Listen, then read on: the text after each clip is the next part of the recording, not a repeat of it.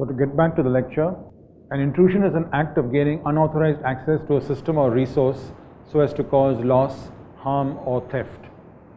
Examples of intrusions are unauthorized logins into your system, for example. That's obviously an intrusion. Installation of spyware into a victim's computer, infection of a machine with a worm or virus, etc. So all of these things would come under different kinds of intrusions. Intrusions are usually dealt with by a combination of preventive measures, detection, followed by an appropriate response. So either a preventive measure or detection, and then of course once you detect it, then you've got to do something about it. But what distinguishes prevention from detection? So for that purpose, we have a couple of little examples.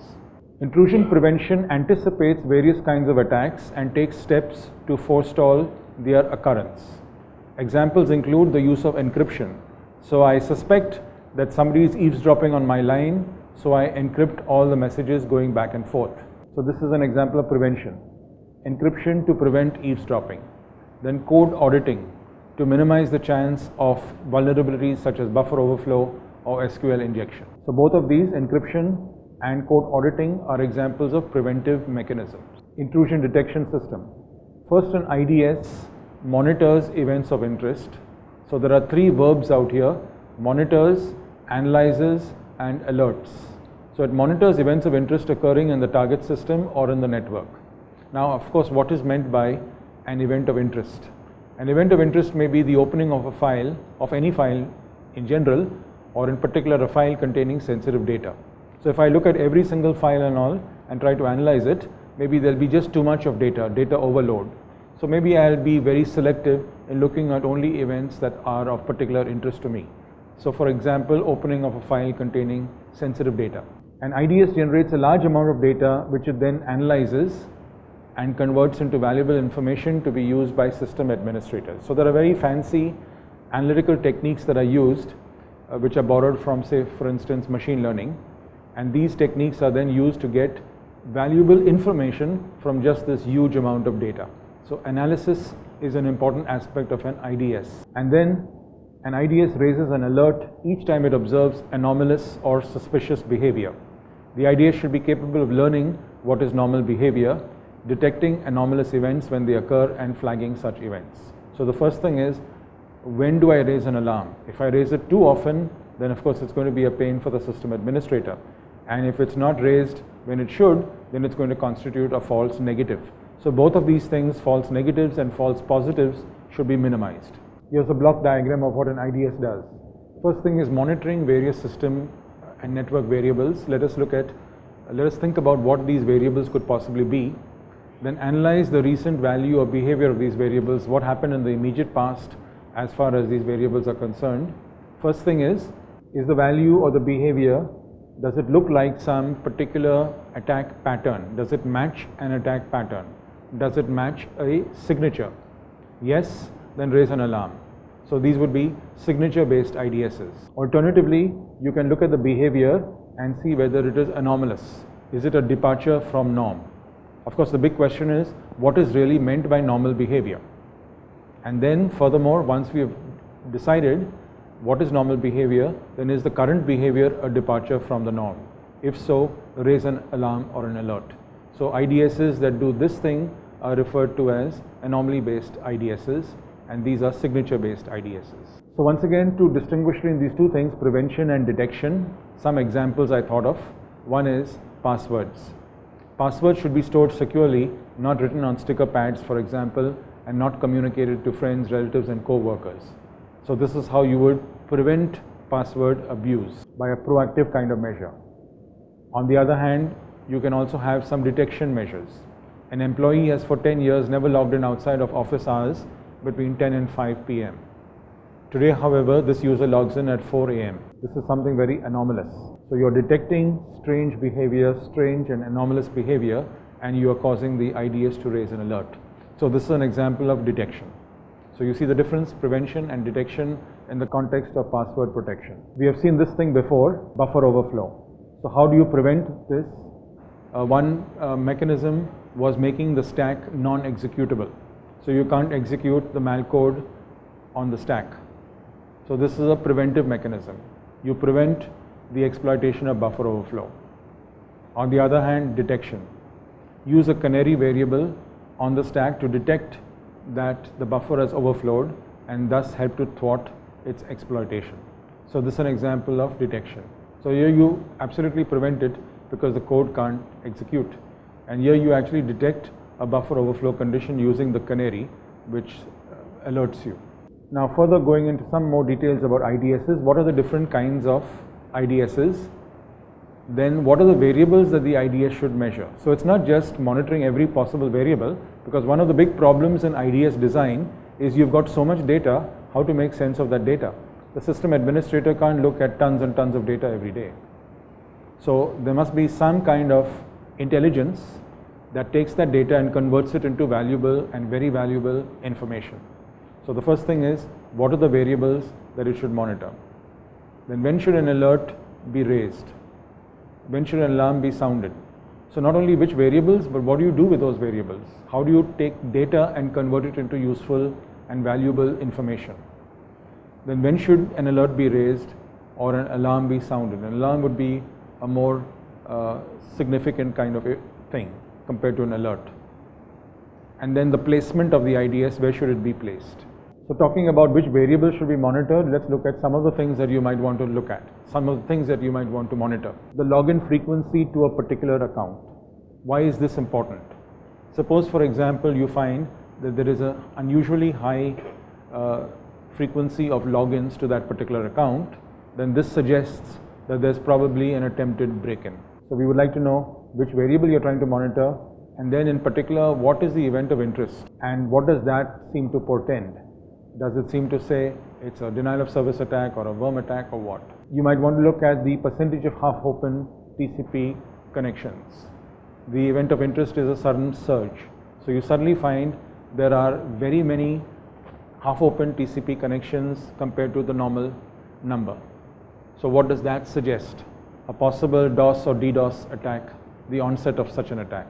You might want to monitor combinations of TCP header flags in incoming packets, and you're particularly looking at an invalid combination, some very strange combination of those 6 flags. What that might suggest is that there's an attacker trying to fingerprint the operating system on your machine, operating system fingerprinting.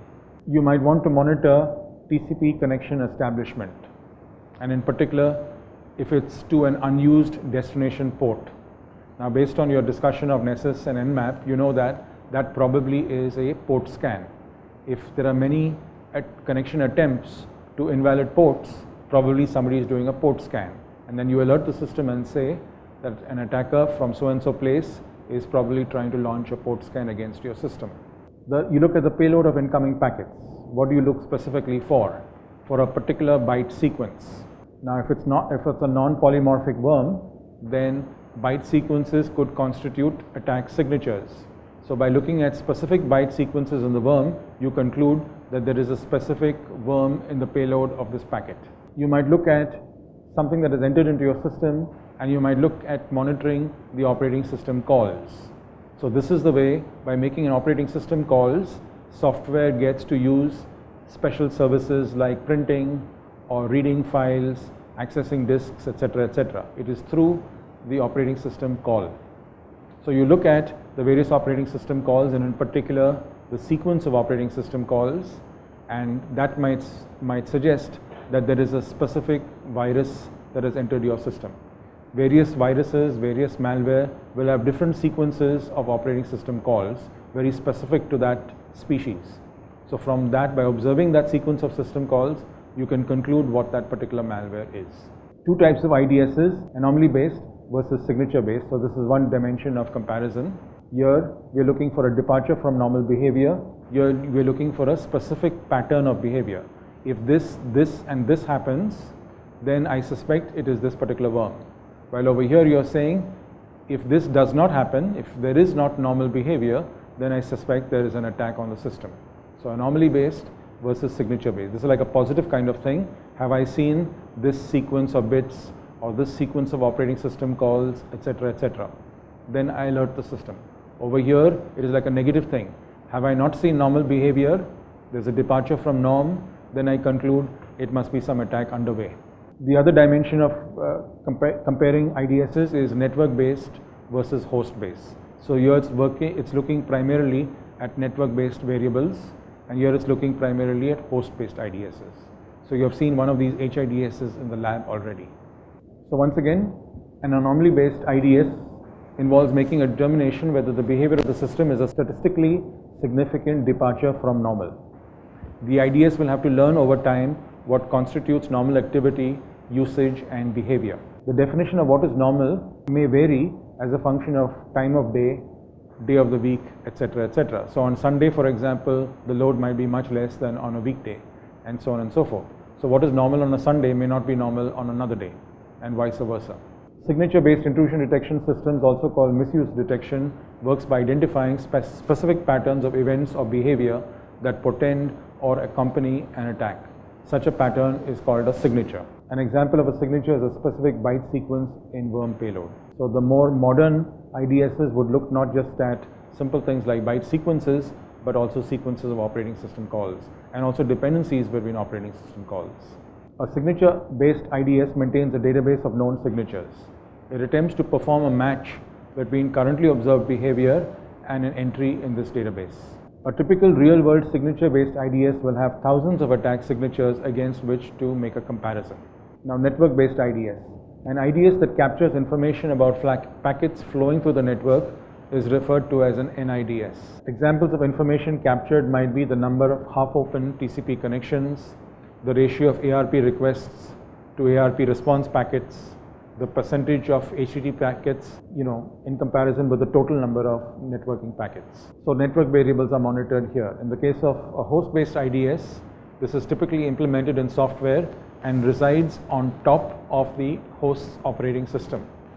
Its main job, unlike the network-based IDS, is to monitor the internal behavior of the host, such as the sequence of system calls made, the files accessed, who is logged in, etc., etc.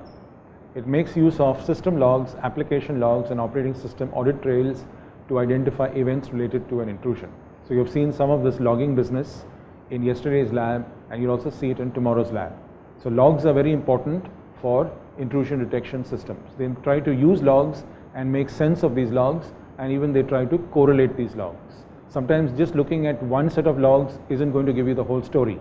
Just looking at email logs alone may not help. Just looking at application system logs may not help. It's looking and correlating information from different kinds of logs that will actually help. Two terms that are very widely used in the context of IDSs are false positives and false negatives. An undetected intrusion is referred to as a false negative. So this is the first thing you look at. How many false negatives does this IDS have? In other words, how many times has it failed to alert you when an attack is in progress? On the other hand, there is another thing called a false positive. An IDS generates a false positive if it raises an alarm even though there is no intrusion currently occurring or about to occur. That is an unnecessary false alarm. So two aspects of IDS you will see in the literature. These two words are used often. One is sensitivity and the other is selectivity. Now just think a little bit, what corresponds to what? One of these corresponds to false negatives and the other corresponds to false positives. So high sensitivity implies a low false negative rate. It's highly sensitive to intrusions. It has detected it correctly. That is high sensitivity, which is synonymous with a low false negative rate. On the other hand, selectivity. It doesn't just simply shout all the time, false alarm, false alarm, false alarm. It doesn't keep shouting intrusion, intrusion, intrusion without anything happening. If it did, then it would be many false positives. So it's very selective about what it shouts and when it shouts. In other words, it's got a low false positive rate. So high selectivity is related to having a low false positive rate, and high sensitivity is related to having a low false negative rate. So one IDSs that have been built by many universities and companies around the world are what are called honeypots. So what is a honeypot? It's a closely monitored network decoy that can distract adversaries from more valuable machines on the network. So the first thing is, when somebody is attacking me, I want to distract its attention so that it looks somewhere else. So a decoy that can distract adversaries from more valuable machines on a network can provide early warning about new attack and exploitation trends, or allow in-depth examination of adversaries during and after the exploitation of a honeypot. So honeypot, as the word suggests, is something that attracts, so honey attracts bees. The same way, a honeypot attracts attackers. So attackers see this as low-hanging fruit, some sort of a soft target, and they try to attack it. And when they attack it, you have trapped them. You actually see them attacking it. You see what kinds of payloads they generate and so on. Maybe this is a new worm, for example. You study it. Don't react immediately. Just keep studying it. Who is attacking you? What sort of payload are they sending, etc., etc. And then you calmly sit down and analyze what is actually happening. So this is basically low-hanging fruit. It's some way in which you attract the attacker to actually, so you pretend that you are a very vulnerable system. So that it's using Nmap Nessus, you find out what are the vulnerabilities, try to simulate or emulate those vulnerabilities on this machine. So they will be actually lured into attacking this machine. And once they start attacking this machine, you figure out what is the kind of attack, what are the kinds of packets they are sending you, where is it coming from, etc., etc. So it's like a decoy. A decoy is like a goat that is tied to a tree to attract a tiger. So the tiger comes there to eat the goat, and then you trap the tiger and take remedial action. So that's what basically a honeypot is. Another definition, it's a security resource whose value lies in being probed, attacked, or compromised. So you invite attackers to actually probe this thing, try to get their attention to this thing, and distract them by just looking at this rather than anything else. So there are a couple of case studies. In the interest of time, we will just take one case study, which is DDoS. There are several measures over here for defending against DDoS.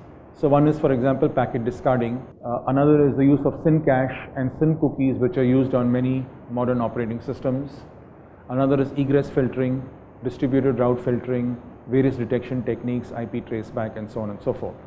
So let's look at some of these. So the first one, packet discarding. So categorize all incoming packets, the IP addresses on those incoming packets, as almost certainly genuine. So based on your knowledge of all these packets that you have been receiving over an extended period of time, you can figure out which of these IP addresses are almost certainly genuine, which are probably spoofed, etc.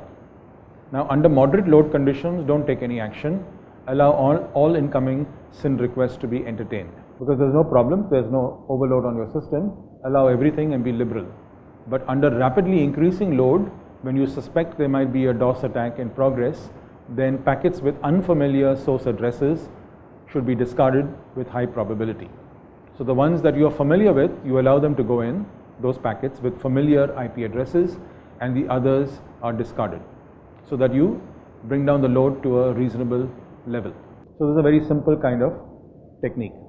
The next one, little bit more fancy, is the use of SYN cookies. So you have seen cookies in various contexts, for example HTTP cookies, but this is a different kind of cookie, a SYN cookie. The responding machine places a SYN cookie, so a very interesting idea.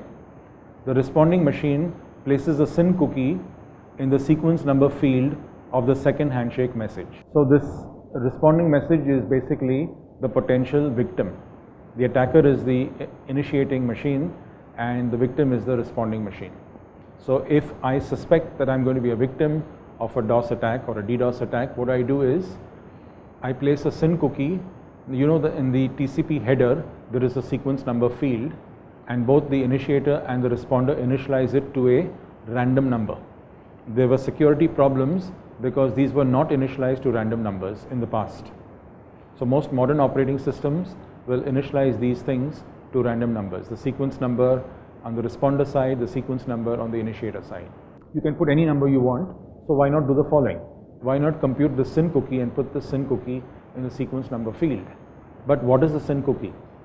This cookie is computed as a hash function of the source address, destination address, source port and destination port, and some ephemeral secret. So the function of all these things, not just any function, but a hash function of all these things.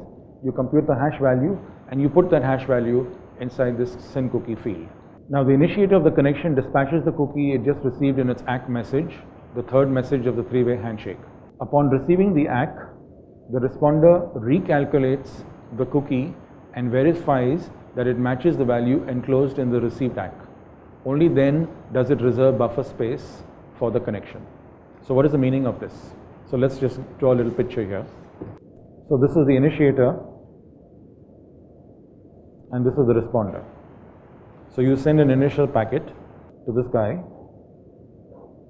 and then he responds. Now what he does is, so this is the potential victim. This is the potential attacker in a DDoS attack. So he's bombarding him, let's say, with SYN packets. Now what he does is he puts a SYN cookie over here. So let's suppose there is a single attacker in this case. He puts the victim puts in the sequence number field, this is a 16-bit number, and over here he puts sequence is equal to the hash of source address, the IP address of the initiator, the IP address of the receiver, and the port numbers.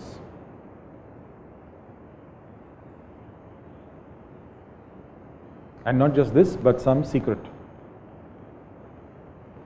So this thing could only be computed by this guy, this particular value, the hash of all these things. So he puts it in this thing. And then when it responds, he expects that that sequence number, as we've seen before in the three-way handshake, that sequence number will be incremented by 1 in the acknowledgement field. Now what happens is, typically in a DOS attack, this guy is going to spoof the IP address. So he can't actually continue the conversation. He can't continue this because this sequence number has to be placed, which is this hash value, has to be placed on the ACK field. And this guy can't spoof this packet because this acknowledgement has gone to a different address. The attacker has spoofed the source address. So this responding packet will go altogether somewhere else altogether. And with it will go this value. The attacker will not be able to compute this value. Why? Because there is a secret known only to the victim. So he will not be able to spoof the third packet of this three-way handshake. So that is one way, by use of SYN cookies, where you try to reduce the probability and the severity of a DOS attack, the use of SYN cookies. So many operating systems will actually support this. Basically the idea is, in the sequence field you initialize it with the hash of all of these things. So that's the idea of a SYN cookie. In addition to the SYN cookie, another thing that is used by many operating systems, okay, what is the SYN cache? So while the connection is in half open state, minimal information about it is stored in a hash table called the SYN cache. So you don't reserve, for example, 300 bytes of space, but a much less amount of space, for example, just 30 bytes, which just stores things like the TCP sequence numbers, source destination addresses, and ports. So you require just a few tens of bytes rather than hundreds of bytes for that. And only when you know that the initiator is an authentic client, then and only then do you reserve all the rest of that 300 bytes. So this becomes basically like a little cache, storing only the most valuable and important information. So this is the idea of SYN cache, another idea besides SYN cookies.